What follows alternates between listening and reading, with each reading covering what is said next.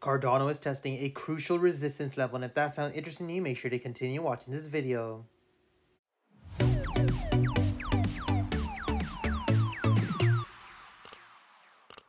We are nearing 500 Telegram members, and as you guys can see, we have been absolutely killing it in terms of our trading. So if you guys have not joined and are interested in education and trading, make sure to check out the Charts here. Welcome back to another Cardano analysis video. As always, if you do enjoy my content, make sure to hit that like and subscribe button. If you guys are interested in $35,000 trading bonus, make sure to check out the link in the bio. Now, as you guys can see on Cardano, we are testing a very key resistance level here at 39 cents. For those of you that were part of Telegram, we managed to take a beautiful 65% opportunity trading off these move sets. So congratulations to those of you that have joined. Right now, of course, I'm paying very close attention to seeing how this 39-cent level ends up breaking, using this level as support and then a stronger continuation. You can see, of course, from a bullish case scenario, it looks like that the bulls want to reclaim the highs of 40 cents once again, with this very nice V-shaped formation looking to play out. Now, of course, we did have weekend volume, which was extremely choppy, but with Bitcoin and Ethereum seeing new highs as of right now, we could be expecting another continuation for the altcoins.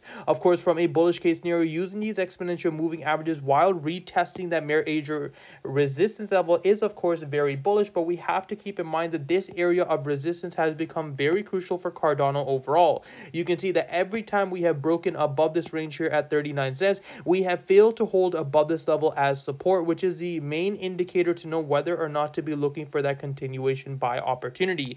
You can see even here on the hourly time frame, we're starting to see multiple rejection candlesticks, of course, while retesting these exponential moving averages. And this is exactly what I've warned you guys about multiple times, is this is the indicator that you want to pay attention to, as of course on the hourly time frame. Once we break above this level and use it as support, then you can start paying attention to the highs of those 40-cent wicks.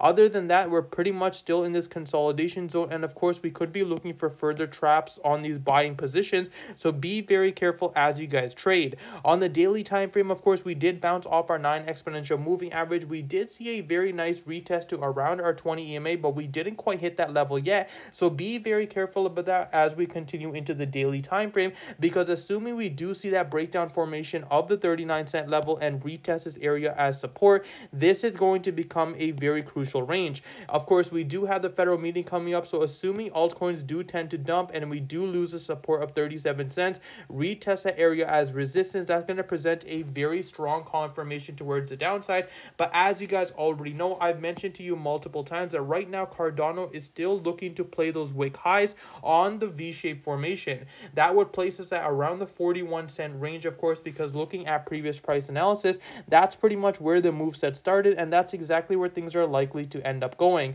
You can see that we, of course, saw multiple rejection candlesticks on the daily at 40 cents, but we never really saw those wick high opportunities, and as of right now, we are squeezing extremely tight as we use these exponential moving averages, which is why I'm paying very close attention to around that 41-cent range.